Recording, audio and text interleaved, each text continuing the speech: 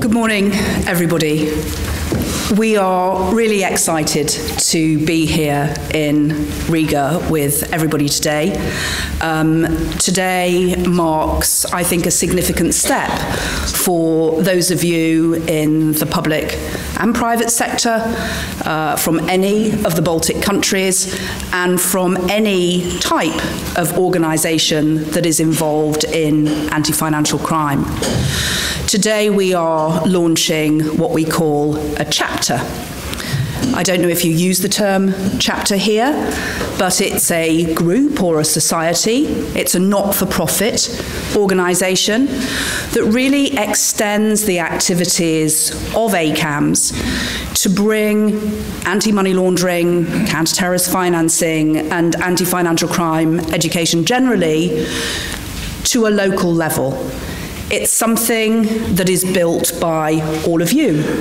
I know that a number of you here will be joining us this evening to celebrate this great event, but we have probably 220 people coming this evening, the majority from Latvia, but a lot travelling from Estonia and from Lithuania to join us. And we look forward to hearing how the chapter evolves locally as the board, which is made up of volunteer members of your community, start to bring education, knowledge sharing and best practice development through peer networking and volunteer community working to your region.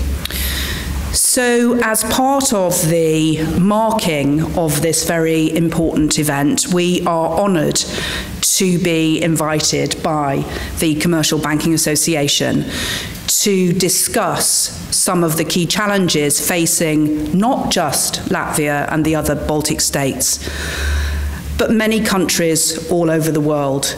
The implementation of fast-changing legislation, the demands for critical inspection of ultimate beneficial ownership, and the desire to really raise the standards in society around the movement of money. Today I have brought with me esteemed colleagues from the ACAMS community. Mr. Rick McDonnell, who is the former Executive Secretary of probably the most important body in the anti-financial crime world. Rick previously was responsible for implementing many of the changes that are now leading to the effectiveness of the implementation of the FATF standards globally.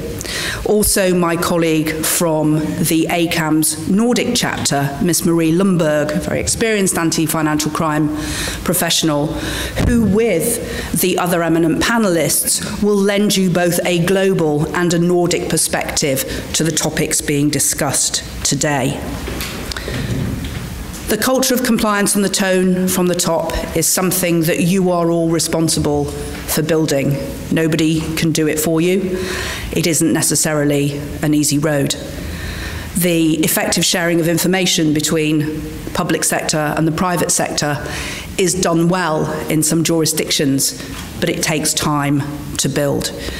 So we're very excited to be part of this community that is setting such high standards and to working with you to help with the education of those of you in the profession, to build a community for you to stand together and share knowledge as you face the challenges in your own organisations, whether banks or fintechs, service providers or public sector organisations.